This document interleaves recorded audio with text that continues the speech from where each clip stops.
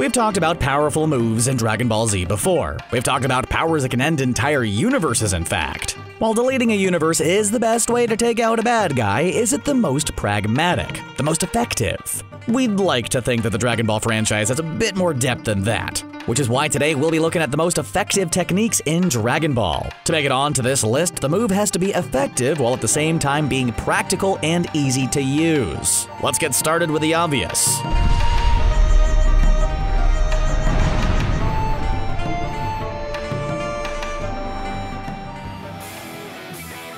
For a time, we thought Super Saiyan was the ultimate power level. When Goku first went Super Saiyan back in the Frieza saga, it was hyped up to be the most powerful form Goku could achieve. Then Gohan went Super Saiyan 2 and defeated Cell, and the bar was raised. So on and so forth until Dragon Ball Super, and we were introduced to the concept of Super Saiyan God, a new form with a ridiculous power level. As if that wasn't enough, we were then given Super Saiyan God Super Saiyan, which includes going Super Saiyan while in Super Saiyan God form. Confusing, we know. Now, near the tail end of Dragon Ball Super, a new form emerged more powerful than the rest, and so powerful it threatened to rival the gods of destruction. Ultra Instinct. Ultra Instinct is a technique where the consciousness is separated from the body and acts independently of the fighter's thoughts and emotions. Complicated? We know. It's said to be the most powerful state a fighter can ever be in, and only the angels have mastered this form. When Goku goes Ultra Instinct against Jiren, Beerus recognizes the full potential Goku has, calling it the state of the gods.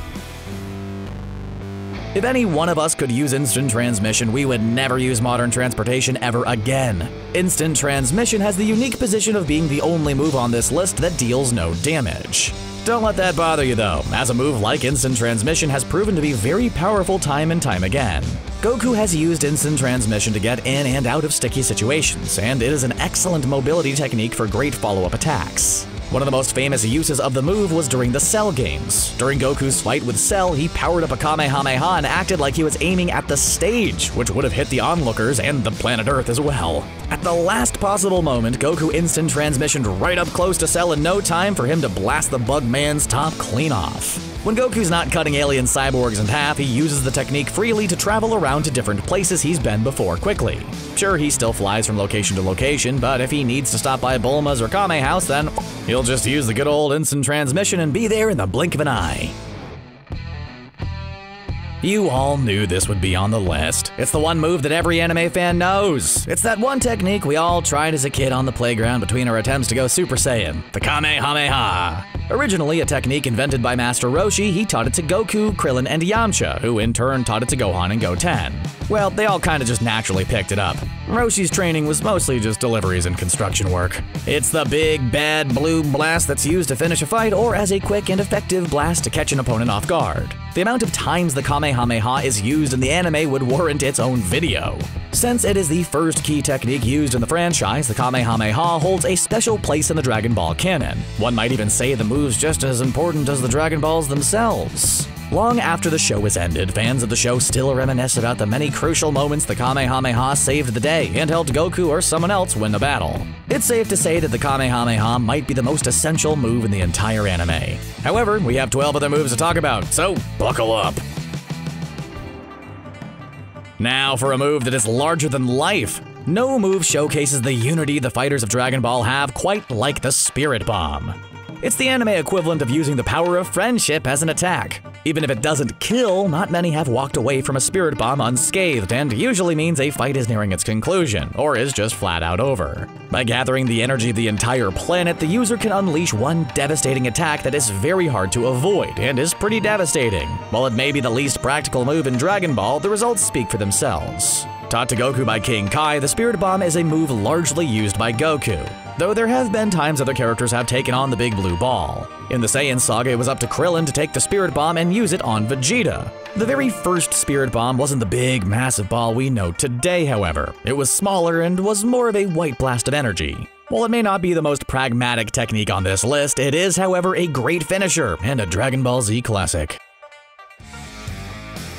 Perhaps the closest thing Vegeta will get to using a Kamehameha. Final Flash is one of Vegeta's signature moves and is characterized by being an extremely dense wave of ki.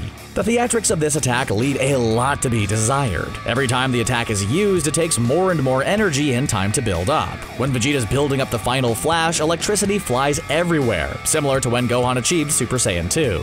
If the attack is not properly aimed, it has the power of destroying planets, something that is of little consequence to Vegeta. This technique perfectly represents just who Vegeta is as a fighter. He prides himself on being the Prince of all Saiyans. But when it comes to fighting, he would pour all of his rage and insecurities into one violent and reckless attack. To his credit, the attack has paid off on more than one occasion. When he used it against Automagetta in Dragon Ball Super, it gave him the opening he needed to win. And like Goku, Trunks inadvertently learned the Final Flash and demonstrates it in his fight against Infinite Zamasu. Like father, like son, raging and screaming to solve their problems and maybe the universe.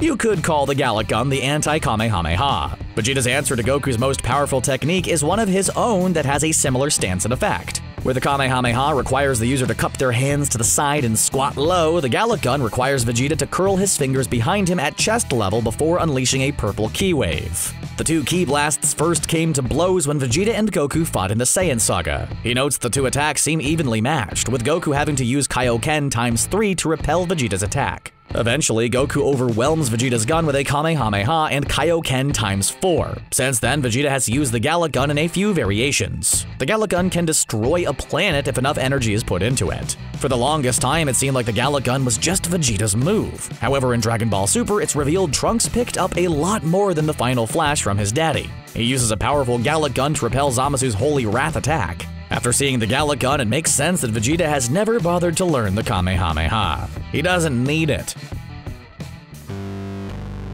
Okay, this is the last Vegeta move, we swear. This one is less of a technique and more of, well, a personification of Vegeta as a fighter. As lazy as it is, the Big Bang attack has seen some key uses. The attack itself is as simple as, well, a Big Bang attack. It's a spherical ki blast that makes a large explosion on contact. The first time Vegeta uses the Big Bang attack was against Android 19, when Vegeta utterly trashed the robot and finished it off with the aforementioned Big Bang attack, which left the android as just ahead. From how it was executed, the name sounds clumsy and rushed, like Vegeta was struggling to come up with a name on the spot. And apparently Big Bang attack was the best he could come up with. In a show with moves like Special Beam Cannon, Big Bang attack is not high up in the cool names list. We see the Big Bang attack make a comeback in Super when Vegeta uses it to try and kill Frieza after his resurrection. However, he's unable to get it out before Frieza uses his Earthbreaker to destroy the planet. Personally, we prefer the Gallic Gun. It is at this point we come to everyone's favorite green slug man, Piccolo. The Namekian warrior has perhaps the oddest moveset in the franchise. His notable moves include stretchy arms and various ki attacks. However, the move we all know him for is the Special Beam Cannon, or as it is more coolly known as the Mankanko Sappo. This special technique requires a bit of a charge up, but the result is a spiral death beam that drills through flesh and ki alike. Piccolo developed this technique back in Dragon Ball and intended to use it on his then rival Goku. The most famous instance of this attack was used in the early days of Dragon Ball Z, with the fight against Raditz. Piccolo used it to drill a hole through both Raditz and Goku, earning himself a sweet double kill. The Special Beam Cannon wouldn't see much action except for a few moments in the DBZ films. It wasn't until Dragon Ball Super that the Special Beam Cannon made a return when Piccolo took on Frost in the Universe 6 vs. Universe 7 tournament. While Piccolo may have used an uncharged version in the Resurrection F saga, the fully charged beam was used later on in the series. How about we look at our other human characters for a change? In a world populated with Saiyans, Namekians, and all other manner of alien and celestial beings, it's easy to forget the humans in Dragon Ball. Sure, the strongest humans in the franchise might be half machine on the inside, but we still should not discount our Homo sapiens. They mattered in Dragon Ball for a time. Moving right along, we'd like to talk about a character that is not often mentioned in discussions, Tien. Don't worry, Krillin's gonna make an appearance some point. Despite being a hardened warrior and trained martial artist, Ten Shinhan is often overlooked when it comes to power level. Despite Tien's lack of screen time, there is one technique that puts him in league with the big boys. The Tri-Beam, or the Shinkikoho. By concentrating his ki into a fine point, Tien can unleash a devastating attack. Despite him being human, he was able to use it to repel second form Cell, who easily stomped Android 17 and Piccolo. So that should give you a sense of how powerful it really is. When the moon hits your eye like a big pizza pie. When the moon hits your eye like a big pizza pie, it's actually a whirling blade of energy about to cut your head off. The Destructo Disc is one of Krillin's most powerful moves, and boy does it pack a wallop. Other characters have used this move, but for the sake of this list, let's just say it's a move Krillin is known for. Unlike Ki Blasts, the Destructo Disc is a bladed ki attack that is capable of cutting through the flesh of foes much more powerful than the wielder. Krillin used this move to cut off Frieza's tail despite being almost 10 times stronger than him. Of course, the Destructo Disc does have its limits. When he tried to use it on Perfect Cell, the Destructo Disc broke and didn't even leave a scratch. What makes this technique so dangerous is that whoever wields it can have it cut through foes leagues stronger than them. So if someone like Frieza uses the move, it could cut through almost anything, even him. The only real question is, why is this move not used more often? If it can cut through opponents with ease, you'd think Krillin or other characters would use it. When there's an evil doer in your neighborhood, who are you gonna call? Master Roshi. If there's someone bad without a lick of good, who are you gonna call? Master Roshi. With the evil containment wave, Roshi effortlessly contains all those evil spirits and demons. Also known as the Mafuba, the evil containment wave is a special technique that seals away evil spirits into a bottle or container with a demon seal. This technique has seen uses in Dragon Ball and Dragon Ball Super. Oddly enough, Future Trunks learns the technique in an attempt to seal away Zamasu. The technique is mainly used by Master Roshi, however, and used it in Dragon Ball in an attempt to seal away King Piccolo. Later on in Dragon Ball Super, during the Tournament of Power, Master Roshi got a lot more use from the technique. He was able to seal away Dekuri and was almost successful in sealing away Vegeta. However, Pross stopped him and Roshi accidentally sealed Vegeta. The Mafuba seals away evil no matter who it is. Tough break, Vegeta. It's nothing Roshi can't fix though. He simply breaks the jar and Vegeta's released. If you want a quick way to deal with an evil character, just get yourself a rice cooker or something and seal them away for good. You might be able to train to be the strongest or even the fastest, but if you can control time, you can give yourself an almost immeasurable advantage. This is the chosen technique of Hit in Dragon Ball Super. Hit is an interesting fellow. Assassin by day, Hit uses the time skip technique to quickly take out his targets. He's able to move forward in time by small increments, usually by only a tenth of a second. A tenth of a second might not seem like a lot of time, but in a world where fighters can travel at the speed of sound, it's more than enough. It's revealed to us that the time skip is most effective against fighters who are about the same power level as Hit, and that the stronger the fighter is, the shorter the time skip. During his fight with Hit, Goku might be stronger than Hit, however it does not reduce the time skip by a significant amount. When the gap between them widens, Hit can evolve his time skip, and soon he's able to stop time for 1/5 of a second and even a half second. Hit can even stop time completely should he evolve his time skip enough. We talked about this in the intro, but if you want to eradicate not only your opponent, but all of existence, there is no better way than to delete all there ever was and ever will be. This power solely rests with Lord Zeno, the Omni King and ruler of the multiverse. This little blue baby boy can rip an entire universe asunder at the drop of a hat. Just like the Destroyers, Zeno erases universes when he feels there are too many universes, which implies he doesn't create them, but another being might be responsible. We see this power demonstrated mainly during the Tournament of Power. When a universe's fighters lose, their entire reality is erased without a second thought. As if things were not problematic enough, the Tournament of Power is overseen by two Zenos, one present and one future, giving them twice the universe-deleting power. All this wouldn't be so bad if the wielder of this power was a moral, responsible person. Instead, we just get that little baby, a little Goo Goo Gaga. A Goo Goo Gaga who thinks the idea of having a tournament to decide the fate of dozens of universes is fun and not depressingly existential. Having two of them only makes it worse. It took us a while, but we are finally on to the gods of destruction, those beings who are responsible for the destruction of hundreds of planets and represent the cyclical nature of life and death, have the single most powerful energy in the known multiverse, other than Zeno, the Hakai power. Hakai, or the energy of destruction, is the force destroyers use to, well, destroy. Obvious powers aside, with Hakai, a god of destruction could easily level an entire planet to nothing.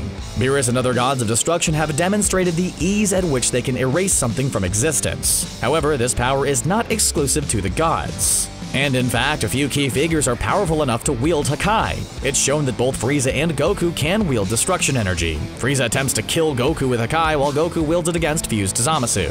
Such a technique is widely considered to be the most effective when it comes to destruction. While Zeno's deletion can erase an entire universe, oftentimes a scalpel is more effective than a hammer. After all, you want to still live in your universe after you've destroyed all the necessary bad guys.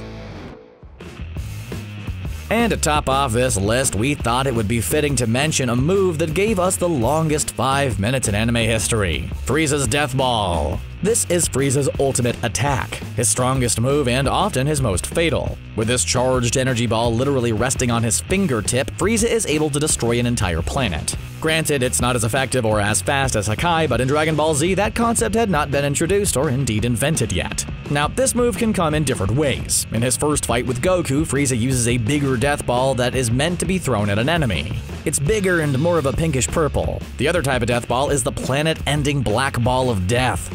What's interesting to note is that this technique seems to be passed down by other members of Frieza's family, rather than it being taught. We see Chilled use the Death Ball in the DBZ movies, and no other characters in the franchise seem to use it other than Frieza's family.